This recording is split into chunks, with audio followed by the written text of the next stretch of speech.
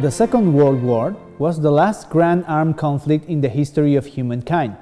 Before that, only the Crusades, the religion wars, the Napoleonic Wars, and the Great War were so intense as to divide humankind into radicalized and uncompromising positions. To be sure, after the Second World War, and even after the Cold War, armed conflicts still exist in international relations, and even more within states.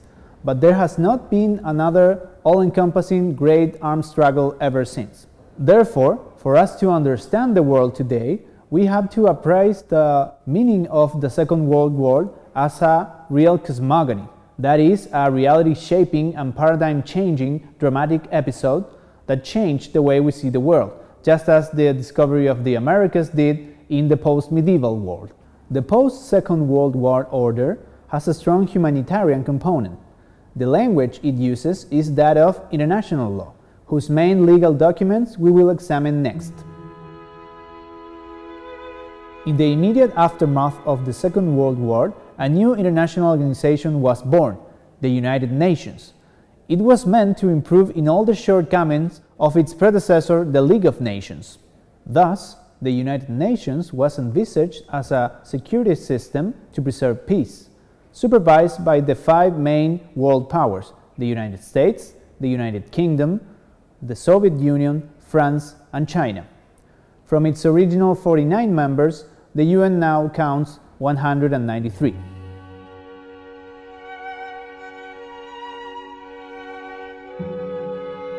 Just as the first draft of the American Constitution did not provide for a Bill of Rights, the United Nations Charter did not contain a detailed catalog of human rights, although its promotion was enshrined as one of the organization's main purposes. The Universal Declaration of Human Rights would be proclaimed on December 10, 1948. This declaration has the status of a General Assembly resolution. Therefore, technically, it is a strong recommendation upon state members, but it is not binding for them.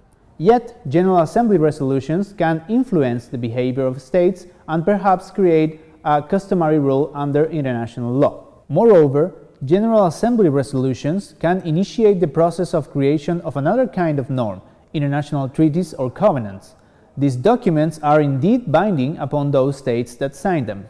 The Universal Declaration of Human Rights states in its preamble that the recognition of the inherent dignity and of the equal and inalienable rights of all members of the human family is the foundation of freedom, justice, and peace in the world.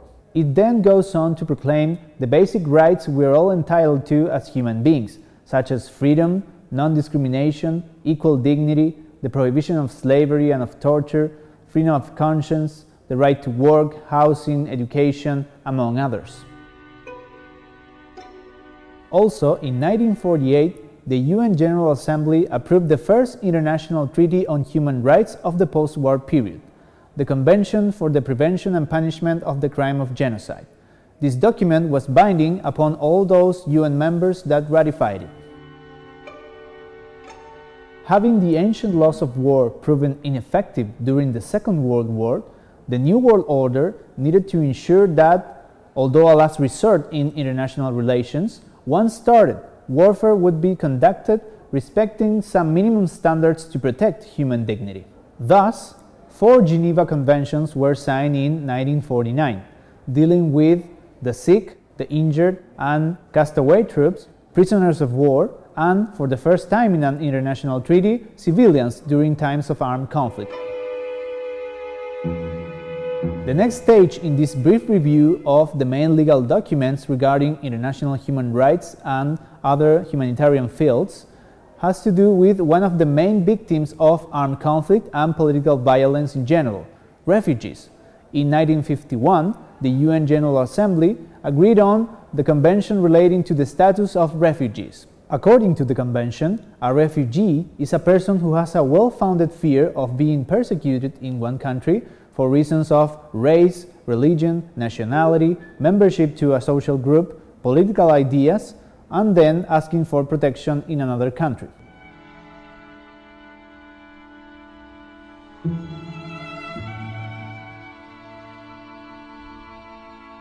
As racial hatred became a major concern in the international community after the Second World War, this community felt prompted to not only ban genocide forever, but to ensure racial discrimination and its pervasive influence on social life and institutions were effectively eradicated. Thus, a convention on the elimination of all forms of racial discrimination was signed in 1966.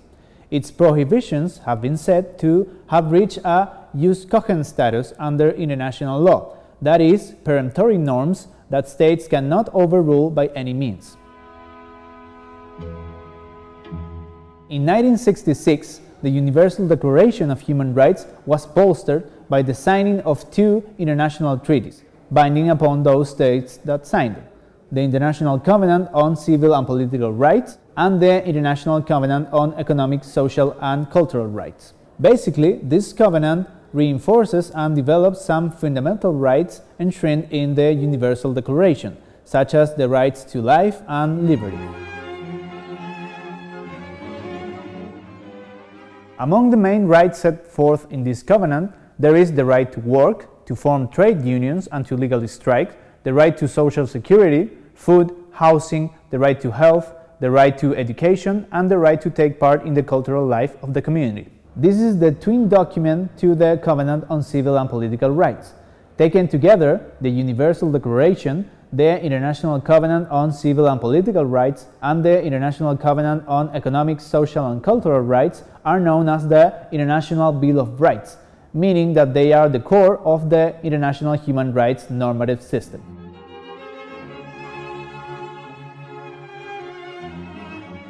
As seen in a previous class, one of the most important documents in the history of human rights had an overt male standpoint in its very title: the Declaration of the Rights of Man and of the Citizen, drafted during the French Revolution. It took humankind almost 200 years to make up for this shortcoming by way of signing in 1979 an international treaty banning all forms of discrimination against half of the population of the planet, women. This document is named the Convention for the Elimination of All Forms of Discrimination Against Women and will be examined in an upcoming video. After the creation of some ad hoc criminal tribunals after civil strife or armed conflict, such as the Nuremberg and Tokyo trials after the Second World War or the Yugoslavia or Rwanda tribunals in the 1990s, some states decided to sign the Statute for the International Criminal Court, or the Rome Statute.